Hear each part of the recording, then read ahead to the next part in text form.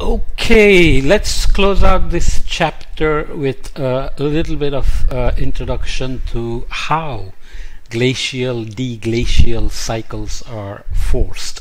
So remember, if we go back beyond about 10,000 years, or let's say even a little bit further back, the impact of humans or human ancestors like Neanderthals and Devonians and Floriensis and others was minimal. Then you can assume that everything that was changing was a natural variability. So you have to understand what are the major forcings. If you go to billion-year timescales, obviously continents moving, mountain building, changes in ocean configuration, ocean pathways, weathering rates, and so on would become factors as well. But once you have whatever continents given, throughout the Earth's history, you also have what are called orbital parameters, and Milankovitch was the first one to put mathematical formulations to it and show that these can be predicted accurately using the orbits and the gravitational pull of other planets and so on and so forth. James Kroll had done that also before Milankovitch, but he only heuristically argued for them in terms of glacial ice ages being forced by orbital parameters. So these are now known as Milankovitch cycles. You know that Earth orbits around the Sun in an elliptical orbit. The ellipticity of the orbit itself changes on 100,000 to 400,000 year time scales, but the change in eccentricity is very small. Nonetheless, when the eccentricity changes, the distance from the Sun itself changes, so the amount of energy being received changes, but that change is relatively small. Nonetheless, ellipticity is one of the major orbital parameters we have to worry about. Okay, the other one is the obliquity itself. So the Earth is tilted with respect to the orbital plane at right now at 23.5. Over some 41,000 year time scale, it varies from 22.5 to 24.5 degrees, so you can see that here. Obviously, when that happens, the seasonal distribution of energy from the northern hemisphere to the southern hemisphere, or sorry, from the summer to the winter hemisphere changes, because you are either facing more towards the Sun in one season and farther away from the Sun in the other season, and the opposite for the other hemisphere, and so on. So the total energy doesn't change, but the distribution, seasonal distribution of energy changes, which can still introduce climate changes. And remember what we said with ice albedo feedbacks. Radiation forcing provides a trigger, and then it's the internal feedbacks in the Earth system, like the ice albedo feedback, which produce a time scale. So the time scale is not necessarily coming entirely from the orbital parameters. The internal feedbacks produce time scales. How to think about it? For example, wherever you are, sun goes up, sun goes down, so there is a diurnal forcing. At night there is no radiation, during the day there is radiation. And sun goes south, sun goes north, so you have summer and winter. And yet weather can change multiple times a day because there are a lot of internal feedbacks. There could be sea breeze, land breeze, mountain winds, there could be clouds, there could be rain orographically or convection. So these internal feedbacks can produce time scales that are not there in the forcing itself. Okay, this happens at weather time scale, climate time scales, as well as long geologic time scales. Of course, at climate time scales, sun is in one hemisphere for 6 months and the other hemisphere for 6 months. Ocean can take up a lot of heat during that season and store the energy and release it slowly on all kinds of time scales. So the weather and climate have very rich spectrum of time scales, which are important to remember. Anyway, coming back to the orbital parameters, there is also the so-called precession time scale, which here is shown as the wobbling of the Earth around its axis, like a top that is spinning. When it slows down, it begins to wobble before it stops. So that is one, that's the precession of the axis, but one has to be careful because there is also so-called apsidal precession or precession of the orbit. So here is the ellipticity or eccentricity change. The most common word is eccentricity, not ellipticity. Obliquity change, or the change of the tilt, the precession of the axis, which we just looked at, and precession of the orbit. The precession of the orbit is caused by gravitational pull of the other planets in the system, like Jupiter and Venus and so on.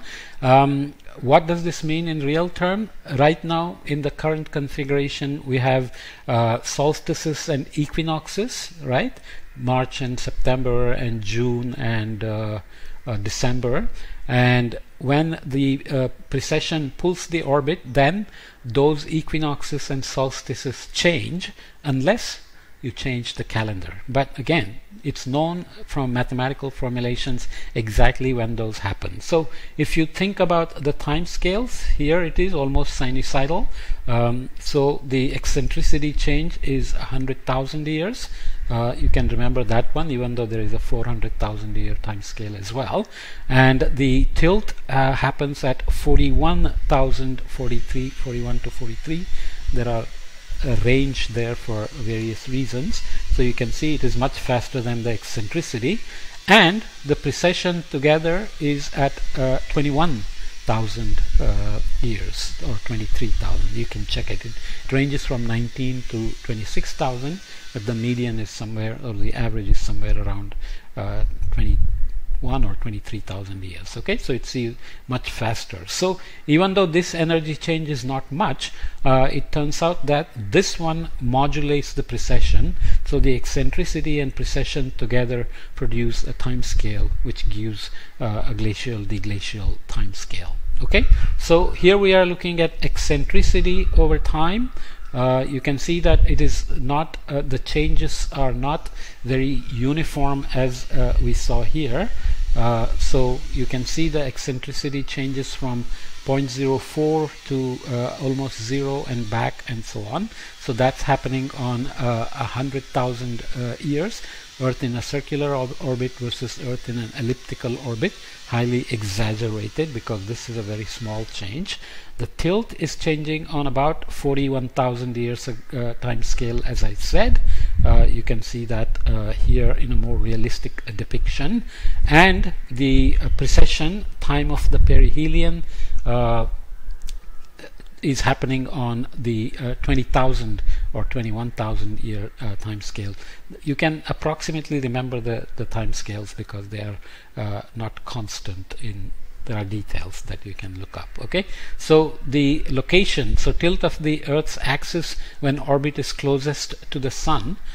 So the time of the perihelion, it can happen in December, September, back in September, and so on and so forth. So that changes as the precession moves things, or the obliquity moves things around. So net we end up with northern summer insolation in watts per meter squared, changing like this over a complicated time scales. We are looking at 500,000 years, thousands of years. So you can see that the change here is not enough to explain the full range of ice ages, because small perturbations in radiation are amplified by internal feedbacks like the ice albedo feedback, and if there are continental movements, of course they matter as well.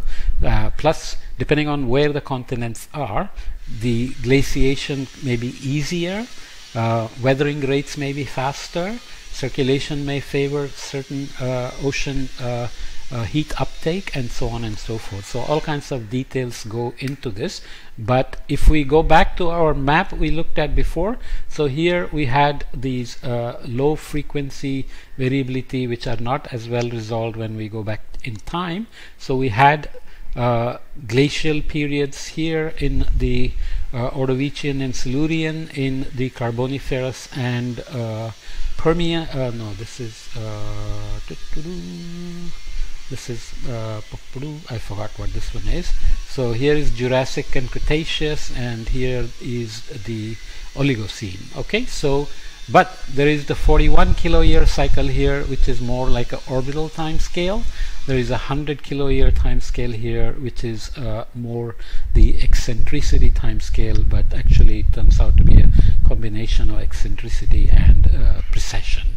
Okay, so that is a short introduction to Milankovitch cycles, which are very critical for the pacing of the glacial cycles. Obviously, we can see when are the next orbital changes kicking in and how the orbital changes have been affecting or modulating the climate over the Holocene, and global warming is essentially delaying the arrival of the next ice age, because in terms of just the cycling based on orbital parameters, we came out of the last ice age about 18,000 to 12,000 years ago. We should be heading back slowly towards the next ice age. So now the key question is, how is global warming affecting the natural beat of Milankovitch cycles? Okay, so this is the end of this chapter. The next chapter is really nice. It's on theories. So we'll come back and start on theories in the next podcast.